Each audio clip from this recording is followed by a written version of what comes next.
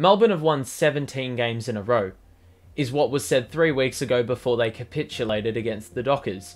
At the 23-minute mark of the second quarter, Bailey Fritsch converted to give Melbourne a 5-goal lead.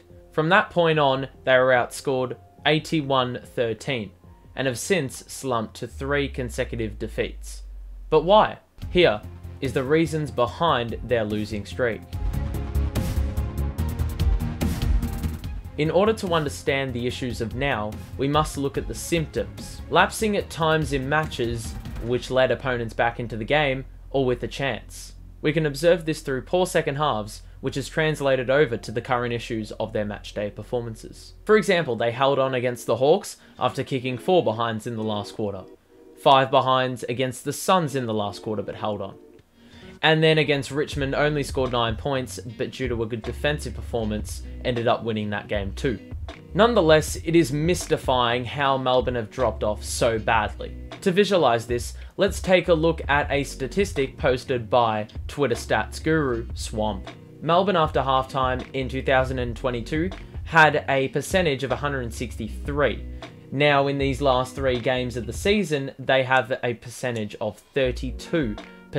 Complete polar opposites. You can see they're struggling to score, and they are now struggling to also defend. There's a number of theories you could conjure up, so I'll rattle off a few here.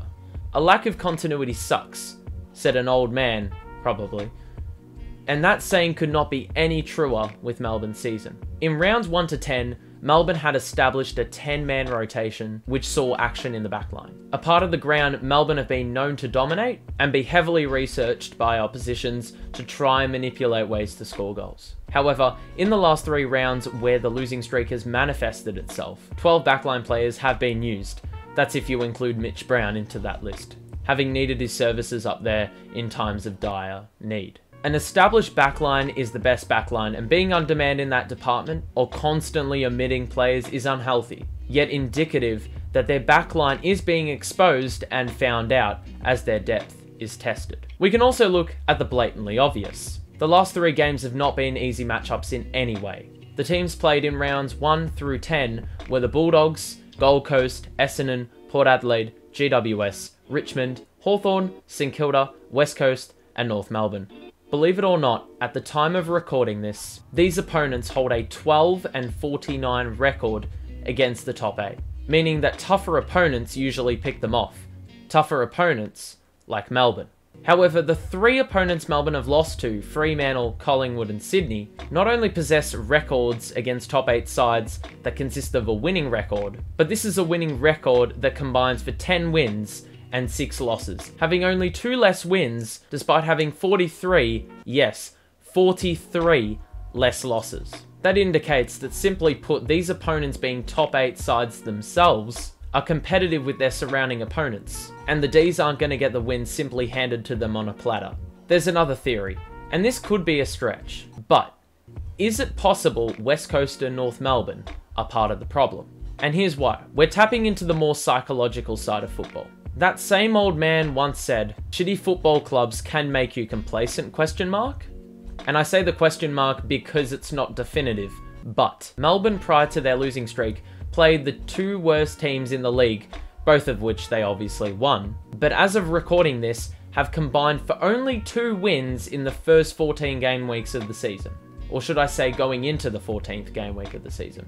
Against North, the following statistics. Pay attention. 23 tackles inside 50, 10 above average, outmarked 111.66, had 17 more clearances, and 40 more inside 50s. Meaning they had extreme ease in locking the footy in their forward line. The mark differential shows North playing safe footy in their back half, and the D's playing run and gun, intercepting, whilst their insane inside 50 and clearance advantage shows they were winning both the territory advantage and were unanimously in command of the game. Against West Coast, they held 24 more inside 50s, 10 more clearances, and 64 more disposals, basically reinforcing the same idea. But quite possibly, it switched them off, accustomed themselves to a football match that best believe was the complete polar opposite of what they were going to be subjected to against their next 3 opponents. Simply put, there's a possibility that their standard was lowered to these worse sides. These demolitions possibly gave them false hope to an extent, and when they got hit with some real competition, It took them a while to adjust to that standard and thus served as a culture shock. Enough of the theory though. Let's put it into action with the film review, where we look at in-game footage and see what the hell they're doing wrong. Let's begin with this. We commence with looking at some plays that define Melbourne's blueprint. Your boy's voice is gone, so I've been called upon for my services. First play here, kick into the middle, 50-50 contest. Won by the D's, Jaden Hunt takes it full stride, and the releasing hand pass shows this image. Toby Bedford has broken clear from the wall of Dockers defenders, with only 2 1-on-1s ahead of the ball. Great one-handed pickup by him. He's conflicted with 2 options, go for goal or pass it off. On this occasion it works out. Okay, so next clip, ball thrown in. Dockers hounded with pressure, Brayshaw tries to take on the run, but that perceived pressure the D's create affects him on this occasion, drops the footy, possibly should have given away the free kick, Oliver swoops and Koza Piquet with a clinical finish. Next clip, you see here Moore has the intercept covered. But the D's have a knack of scoring from absolutely nothing, and here is no exception. Now we take a look at these 3 oppositions throwing the D's game plan right back into their face. Let's begin with the opponent's ability to shithouse goals. Pendlebury bites off a kick into the middle of the ground. Mason Cox isn't the guy you want a part of the link-up chain. Dodgy pass to a 50-50, Elliott does extremely well to make a contest from a bad position, then Elliott the difference maker with a crucial knock-on as he draws a Melbourne player to the footy. Dicos has a huge element of time because of this. If we pause, Ollie Henry looks screwed in terms of positioning, but creates a contest, spoils her bird, and the area the Pies look most dangerous can capitalise from here. Lipinski isn't pressured by one Demons player, the rest is history. Here we'll see Nick Blakey take possession at half-back and kick to a contest further forward.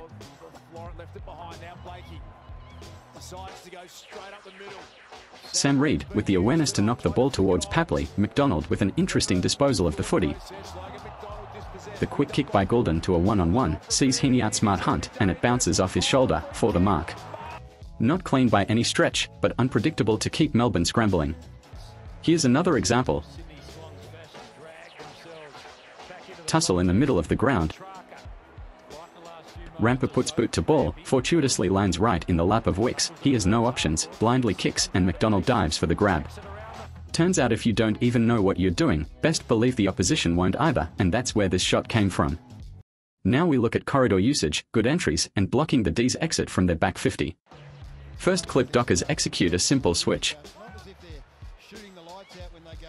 If we pause, we can see the D zonal setup. However, if you can identify where D's players are committed to, and your kicks are precise, it's easy to get right through it.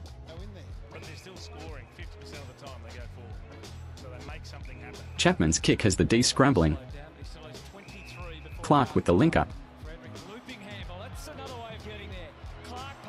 And if we pause here, you can see Lobb has snuck in behind, and the D zonal defense is no longer effective. Next, we have Darcy winning a free for his side, Brayshaw with the positive mindset to take advantage. D's players at this point have committed to offence, which means Brayshaw can work hard, get off the leash, and hit Lobb up with a beautiful lace-out delivery.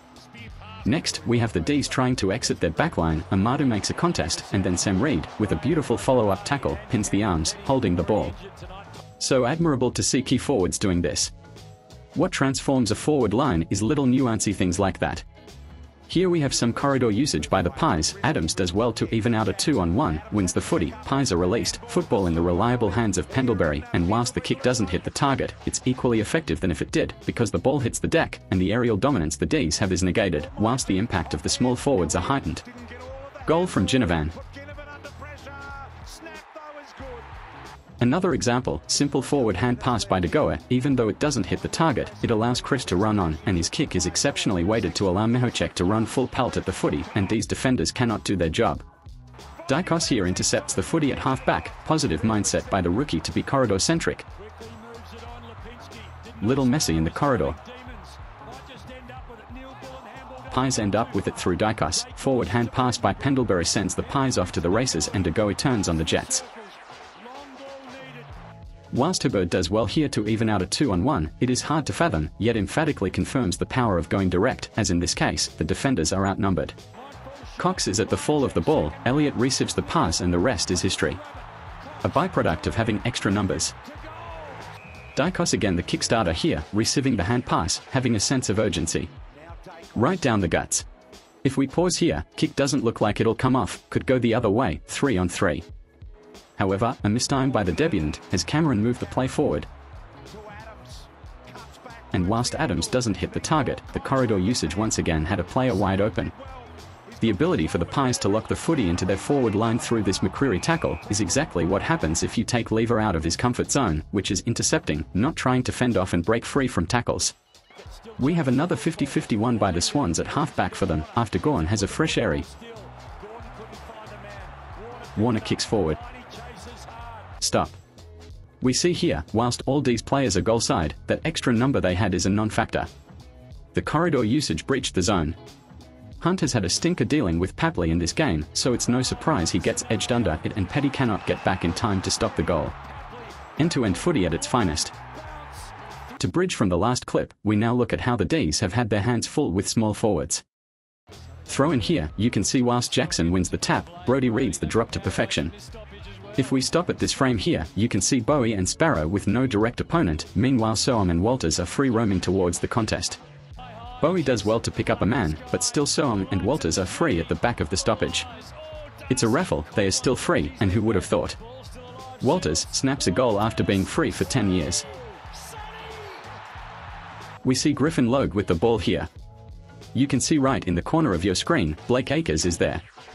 You can see how far away he is from the contest. Schultz looks done for in this contest. Yet, your favorite comic book superhero, with the golden fist, evens out the contest from absolutely nowhere, and Schultz can run into an open goal. At the very least, there should have been communication for someone to watch Schultz and stay down. The game's pretty much over at this point, but this sums up the game really. High kick, you see Oliver side by side with Schultz. Oliver gambles front and center, whilst Schultz looks to take on the run, and Oliver's gamble falls short. Goal, Schultz. And now we look at the D's being straight dumb and welcoming pressure they don't need. This one's more psychological, they need 5 goals in 9 minutes. Big Sam tries a kick into the middle, doesn't pay off. And the Dockers find Collier down the line. Goal from this set shot seals the win. Here, Oliver takes a good intercept grab and looks to keep the play moving, however, Sparrow inexplicably misses the handball in the middle of the ground by mere inches, sends Sydney the other way, Lever inexplicably drops an uncontested mark.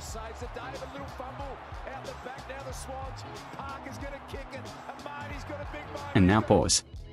Salem finds himself on Amadi, Tomlinson is terribly outpositioned and has no impact whatsoever. Hunt and Tomlinson look for the bailout hand pass at the back of the stoppage, but neither communicated who would remain on Papley. He holds his run, there's enough time for a handball, and as a result the attention he brings leaves McDonald unaccounted for a snap on goal, which he converts. Here, what do you reckon happens? No communication, Mitch Brown or Lever. In a terrible passage for Brown, he lets down a beautiful peripheral vision handball by Salem and passes to Bowie as if he's 7 feet tall. The second handball by Brown in this sequence is loopy, Hibberd is rushed. The kick is shallow and turned over.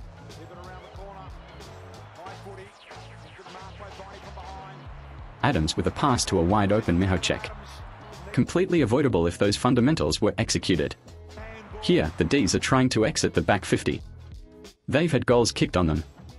They need to take the heat out of the game, slow the momentum. Harms should have an easy mark here.